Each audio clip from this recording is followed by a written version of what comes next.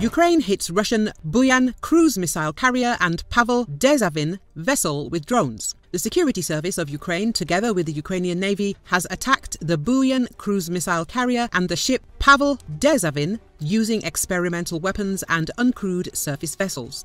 Ukrainska Pravda sources in the security service of Ukraine confirmed that the 13th of October attack on the Russian Buyan missile carrier and the blowing up of the Pavel Derzhavin on the 11th of October were the work of the security service of Ukraine in cooperation with the Ukrainian Navy. The security service has not disclosed any details yet, but added that both vessels were hit by Sea Baby drones with experimental weapons. After the first explosion, Russian minesweepers and divers were able to detect our know-how. The Alrosa submarine was lucky and managed to escape our inventions so far. The Buyan cruise missile carrier was unable to repeat Alrosa's heroic deed and was hit by experimental Sea Baby drone weapons at the Sevastopol raid.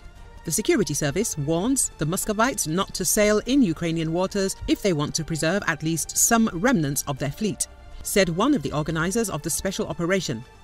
As Krim.Reli reported, a massive explosion occurred in the city of Sevastopol in Russian-occupied Crimea on the 13th of October, and it was heard even in remote parts of the city. Mikhail Razvozeyev, Russian-appointed Sham head of Sevastopol, claimed that the explosions were supposedly related to Russian military exercises. The Crimean Wind Telegram channel initially reported an explosion on a Russian Buyan M missile carrier and posted a video of the ship in smoke. On the 11th of October, the Pavel Derzhavin, a patrol vessel from Russia's Black Sea Fleet, was damaged in the Black Sea near occupied Sevastopol.